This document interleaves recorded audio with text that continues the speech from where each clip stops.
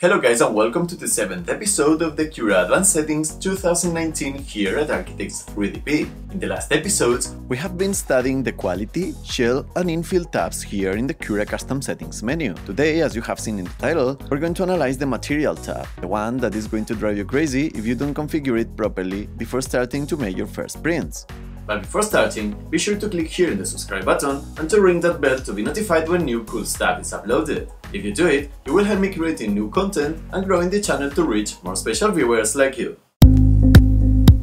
Today, I've planned to remember to drop into the canvas a 3D model before starting, so I'm going to drop here the popular 3D benchy created by Daniel Noré. As always, you will find the download link down in the description. First of all, I'm going to deactivate the supports, since we still have them activated from the Mickey Mouse print in the episode number 6. So we'll go to Custom Settings, Support, and deactivate the first option. Then click Slice again, and as you can see, here we go. Now I'm going to open the Material tab and start analyzing the different features we can tune in this tab. At the first glance, as you can see, we have the printing temperature that corresponds to the temperature of the nozzle and it's set to 200 degrees, then 40 degrees for the build plate, and finally we have the Enable Retraction parameter that is activated. These two first settings won't change the print visually here in the simulator, and also won't change the printing time or filament usage. We will experiment the real changes when we actually make the prints in real life. The retraction feature in this case will affect the printing times a little bit, as we can see, reducing it from 1 hour and 40 minutes to 1 hour and 39 minutes. Nothing crazy in such a small scale print as the 3D benchy is. Now we're going to activate it back and jump into the Settings visibility menu to see what else we can display in our custom settings section.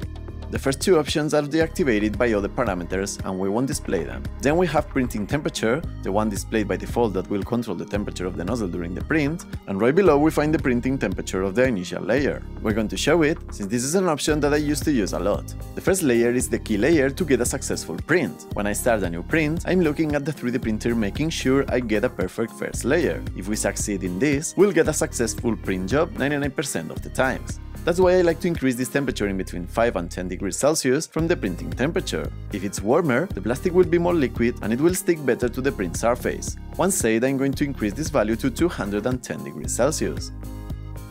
Back into the Settings visibility menu, the next we find are the initial and final printing temperatures. I find these couple settings kind of useless, since the setting that the printer is going to wait for is the initial layer print temperature, so I'm going to hide them. The next available feature is the build plate temperature and the one for the initial layer one more time. I'm going to show the second one, and as we did with the nozzle temp, I'm going to increase it a bit more for the first layer, to get a really good start of the print. The build plate temperature will depend a lot for me in a few factors. The first one is the material you are using. For example, in PLA you can even print with the heated bed turned off, and for example with other materials such as ABS, need the heated bed to be very hot to avoid warping. The second one is the material of the build surface. If you are using a clean glass, you may want to set this value to, for example, 50 degrees. Instead, if you put some glue on the surface, hairspray or other adhesive on top of this glass, you can perfectly print with the print bed at ambient temperature. Finally, if you have a build-tag surface or any kind of Chinese copy that most of the 3D printer brands use, you may want to set the temperature in between 50 and 60 degrees to print with PLA. And then, when it cools down, the print will pop out very easily.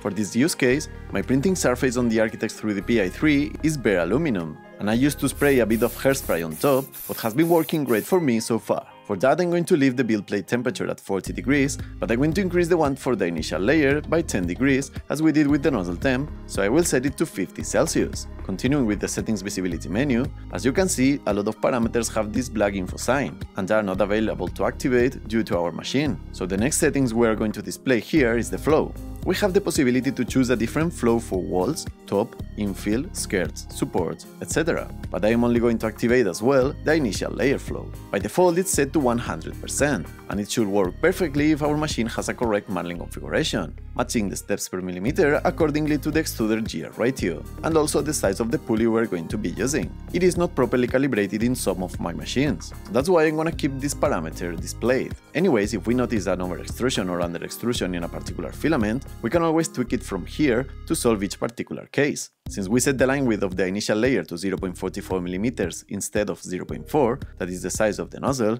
we'll leave the flow to 100% now, and if we notice under extrusion, we'll increase it a little bit as I said before. before. Next, in the settings visibility menu, we got the retraction settings, where we are going to activate some of them. The enabled retraction is displayed and activated by default, and we're going to keep it like that, since if not, our prints will look dirty. Then we're going to display the retract at layer change option, retraction distance, retraction speed, and retraction extra prime amount. Down below we have the nozzle switch retractions, very useful and necessary to set in a 2 extruder setup, but not in our case with this single extruder printer, so we won't display them this time. Back in the custom settings menu, the enable retraction is activated, and I'm going to activate as well the retract at layer change option. As you can see, the printing time in this little model will remain the same, and it could increase a little bit with this option activated. In some prints, we'll have a movement from where the actual layer finishes and the next layer starts. If we don't activate the retraction, we will have a lot of, let's call it, hairs across the print. This does not happen much printing with PLA, but trust me that the amount of hairs while printing in PETG can drive you crazy if you don't have a proper configuration. Next, the retraction distance will depend on the extruder system we are using. For example, if your printer has a button extruder, I will set this retraction distance to, for example, 6mm at 35mm per second speed. This will make sure the filament goes out and back to the nozzle properly along the button tube. Instead, if you are using a direct dry system as we do in the Architect 3D i3, for the retraction I'm going to set a value of 0.8mm. I'm going to increase the retraction speed to 35mm per second as well, to make sure this movement is shorter and faster. And we should not have any problem with this setting, since as I said before, we are using a direct drive extruder.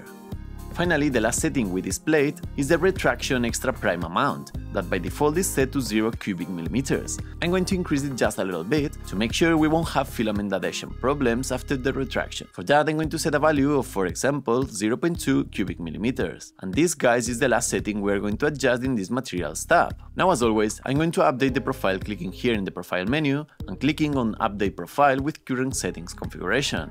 Now, as we do at the end of each episode, I'm going to drop here the Mickey Mouse 3D model created by Gabriel Martini, and I downloaded it from my mini factory. You will find the link in the description, by the way. I'm going to activate back the supports, slice the model, and print it to compare with the ones printed in the last episode, guys. As you can see, we cut down these 2 minutes we gained in the last episode, and the quality, as always, is exceptional. I think that was the last thing for this episode, guys. In the next video, we'll study the speed tab, the one that is going to allow you to speed up your prints or just make sure you get a perfect quality result. Definitely stay tuned for the next episode because it's gonna be very interesting, guys. Finally, I just wanted to ask you to subscribe to Architects 3DP if you still haven't, hit the like button, leave a comment, and share this video so more people will be able to enjoy with this project. And as always, a special shout out to our Patreon supporters for making this channel possible. If you want to join them and support the channel as well, you can do it navigating to patreon.com/architects3dp, clicking here in the top right corner, or in the link in the description. Remember that becoming a Patreon, you will get access to all the necessary components for this project, as well as all the past projects in the channel, and much more rewards that you can check in our Patreon page.